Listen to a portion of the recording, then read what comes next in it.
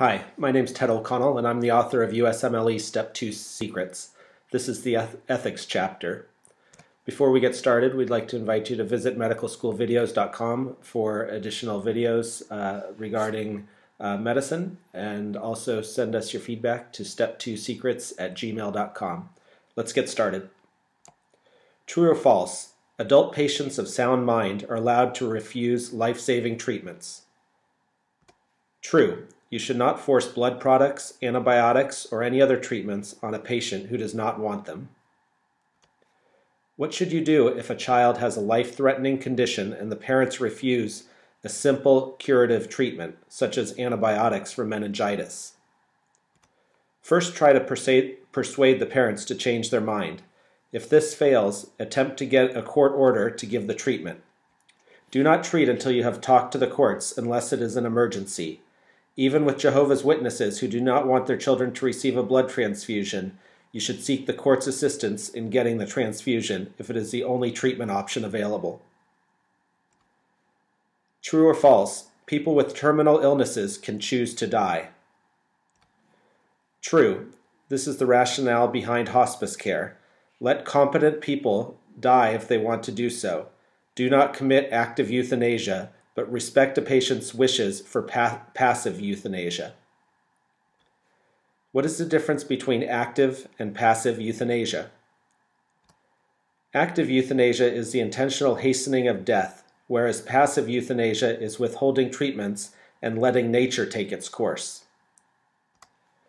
With whom can you discuss your patient's condition?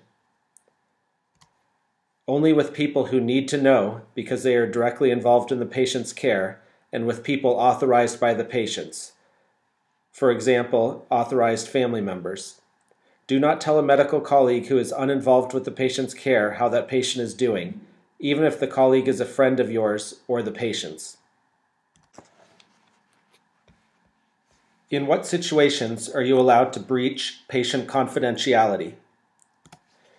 Break confidentiality only in the following situations. The patient asks you to do so. Child abuse is suspected. The courts mandate you to do so. You must fulfill the duty to warn or protect, such as if the patient says that he is going to kill someone or himself, you have to tell someone, the authorities, or both.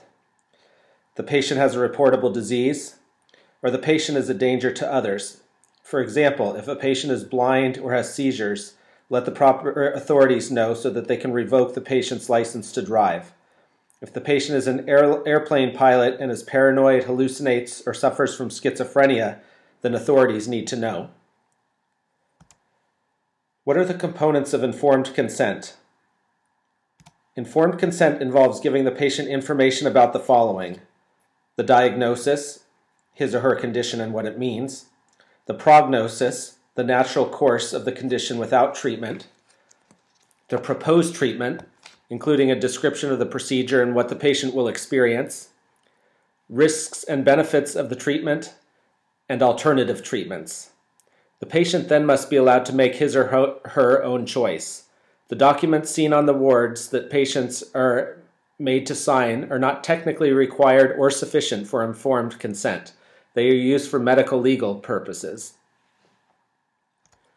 What should you do if a patient is incompetent to make decisions? Get the family and/or courts to appoint a guardian, a surrogate decision maker, or healthcare power of attorney. True or false? A living will should not be respected if the next of kin asks you not to follow it. False. Such situations are tricky, but technically, and especially in the case of the USMLE, living wills or patient-mandated do not resuscitate orders should be respected and followed if properly documented. The classic question on the USMLE involves a patient who says in a living will that if he or she is unable to breathe independently, a ventilator should not be used. Do not put the patient on a ventilator, even if the husband, wife, son, daughter, or other family member tells you to do so. What should you do if a patient is in critical condition or in a coma and has made no advance directive or living will? The wishes of the family, next of kin, or healthcare power of attorney should be followed. In cases of disagreement among family members, suspicion of ulterior motives, or uncertainty, involve the hospital's ethics committee. As a last resort, go to the courts for help.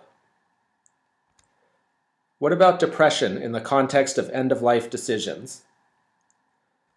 Depression always should be evaluated as a reason for incompetence. Patients who are suicidal may refuse all treatment, but their refusal should not be respected until the depression is adequately treated. True or false? In some circumstances, patients can be hospitalized against their will. True. Psychiatric patients are frequently hospitalized against their will if they are deemed to be a danger to themselves or others.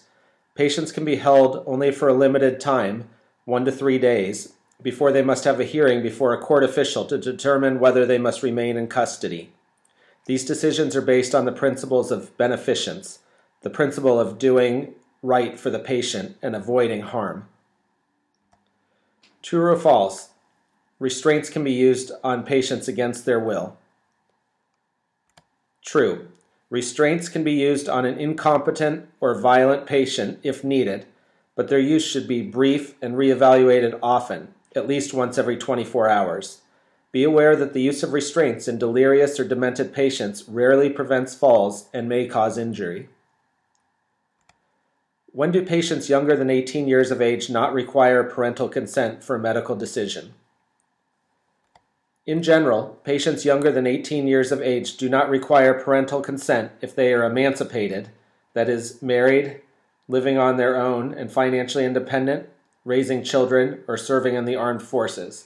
Other situations are if they have a sexually transmitted disease, want contraception, or are pregnant, or if they want drug treatment or counseling, or have psychiatric illness. Some states have exceptions to these rules, but for Step 2 purposes in such situations, let minors make their own decisions.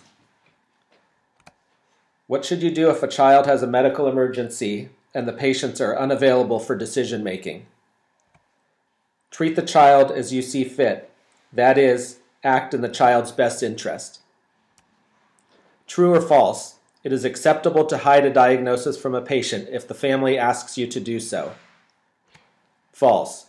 Do not hide a diagnosis from a patient, including a child, if the patient wants to know, even if the family asks you to do so.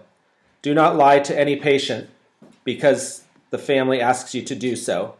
Conversely, you should not force patients to receive information against their will. If they do not want to know the diagnosis, do not tell them. What should you do if a patient requires emergency care but the patient cannot communicate and no family members are available? Treat the patient as you see fit unless you know that the patient wishes otherwise. True or false? Withdrawing care and withholding care are the same in the eyes of the law. True. It is important to communicate this principle to family members who feel guilty. The simple fact that a patient is on a respirator does not mean that you cannot turn the respirator off. True or false? In terminally ill, non-curable patients, one of the primary goals is to relieve pain.